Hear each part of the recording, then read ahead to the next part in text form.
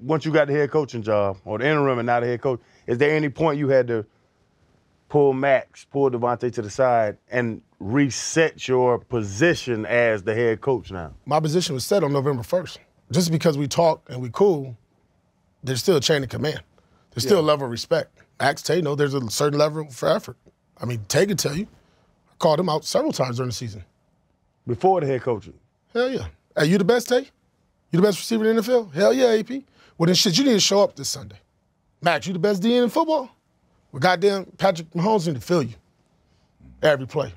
So, there's no hiding. There's no gray. It's not like I go call Malcolm Kuntz out. I go call the practice squad. I'm going to the top dogs. I'm going to my guys with the capes on, my superheroes.